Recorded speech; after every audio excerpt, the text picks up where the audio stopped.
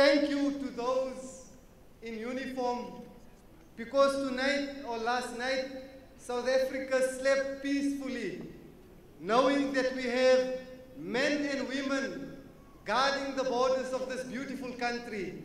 May there be harmony in all celestial objects and perfection in the eternal knowledge.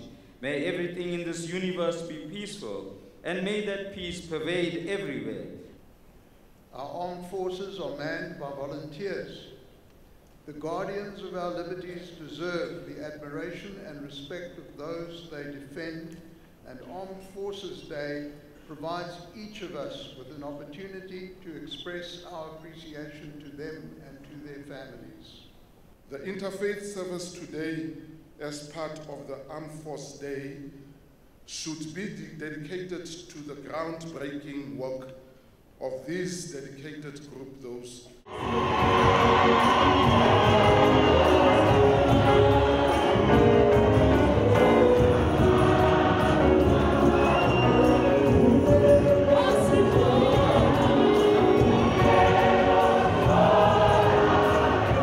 Let it be clear that our national pride is the South African National Defence Force, without any doubt.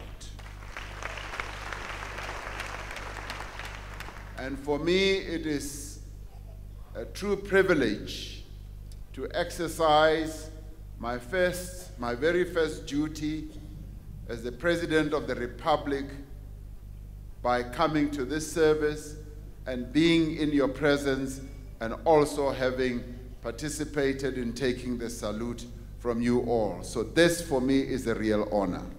On Wednesday, the 21st of February, our nation will observe South Africa's Armed Forces Day.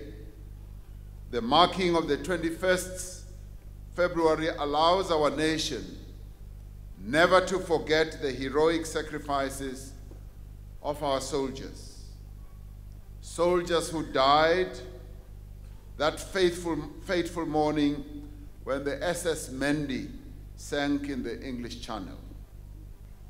It is a reminder that brave men and women continue to put their lives on the line to secure the hard-won freedoms and defend our Constitution.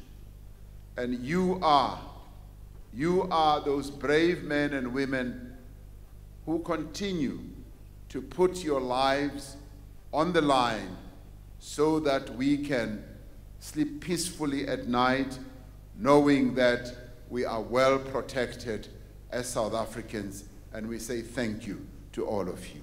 Even more significant, these celebrations, because they occur in a year when South Africa commemorates the centenary birthday of our first Commander-in-Chief, President Nelson Rolihlahla Mandela. It is this SANDF, the People's National Defence Force, that our founding father, President Nelson Mandela, envisaged as a non-partisan unifier and a defender of all South Africans. President Mandela left all of us a coherent SANDF whose task is to diligently safeguard the sovereignty and the territorial integrity of the Republic, to build peace and to support development on the African continent. This SANDF will never get involved in politics. This SANDF is there to protect the people of South Africa, whoever the Commander-in-Chief is of our country. We pay tribute to the men and women who wear the SANDF uniform and bear arms on behalf of South Africans. Your patriotism is felt throughout our country.